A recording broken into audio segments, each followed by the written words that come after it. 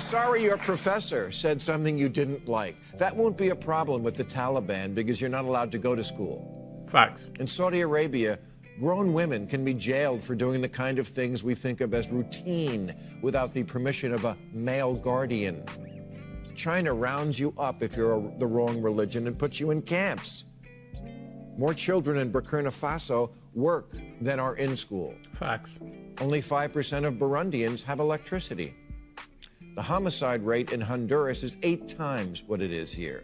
The inflation rate in Venezuela is 2,719%. We've largely succeeded here, and yet the overriding thrust of current woke ideology is that America is rotten to the core. America may not be the country of your faculty lounge and Twitter dreams, but no one here tries to escape by hanging on to an airplane.